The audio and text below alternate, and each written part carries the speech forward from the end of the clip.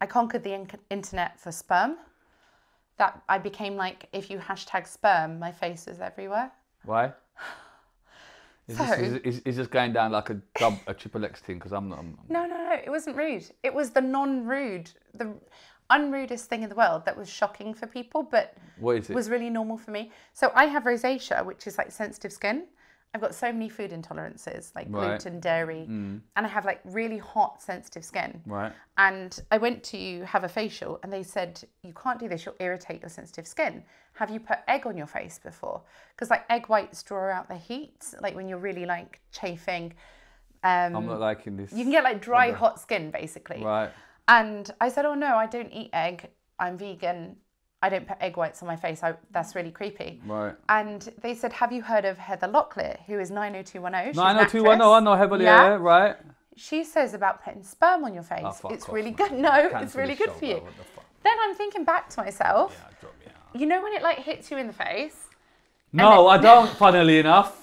You've never had a misfire? What the Have you not had a misfire? Or got some on your hand? Trace. Or your arm or your ear or something?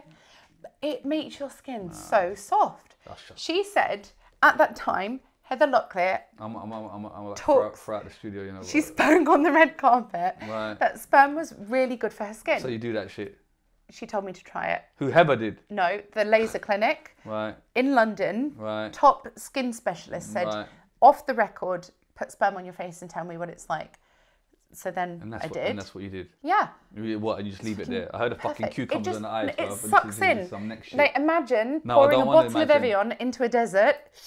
It's gone. And you just wash it off afterwards? No, just left it. It sucked right in. It was lovely. You don't wash your face afterwards? It was a little bit crispy and stiff, but I left it to soak. What's about, bro? Like a baby soft skin. All the heat. Amazing. Absolutely amazing. And you do that? Yeah. Because you can waste it. You can waste it or you can make the most of it. It's free. You know, Garnier, Olivier, olive oil, you know, whatever these things are. All these face creams. Free dispensary. Amazing.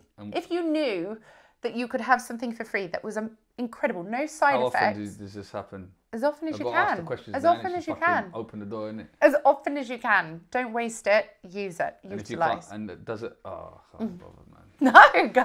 If you can't get none, what do you do? Like, ask my friend. When I was single, I asked my friend. And that's what people were offended by. Fuck off. I asked my friend. And they said, isn't that weird? I was like, no. I'd had a curry takeaway. I had those little sauce pots. And then I just washed them up and think I can put some food in there. Gave it to him. Okay. Do you still do this? Yeah. You're lying. I don't waste. Why would you waste something you know is good for you? Like, why would you not use a moisturiser or sun cream? Or why would you not cut your hair? Or why would you not Okay, so you went like, so then that went out in the world basically. And you got a front cover. And was your face on the front cover? Yeah. On my face.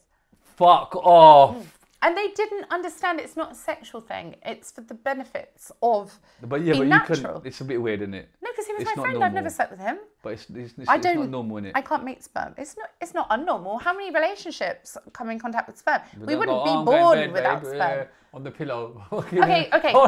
So how do you sleep? You just don't act then.